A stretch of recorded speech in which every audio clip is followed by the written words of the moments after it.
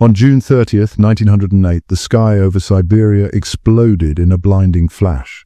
This was followed by a fireball that flattened 80 million trees across an area of 800 square miles.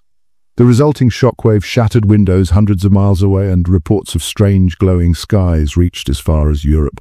This event is known as the Tunguska event, the largest impact event in recorded history, yet no crater has ever been found. Scientists believe that a space rock, possibly a 60-meter comet or asteroid, exploded in mid-air with a force equivalent to 1,000 Hiroshima bombs. However, many mysteries remain. Eyewitnesses reported seeing fiery columns and burning skies, leading to various paranormal theories about the event.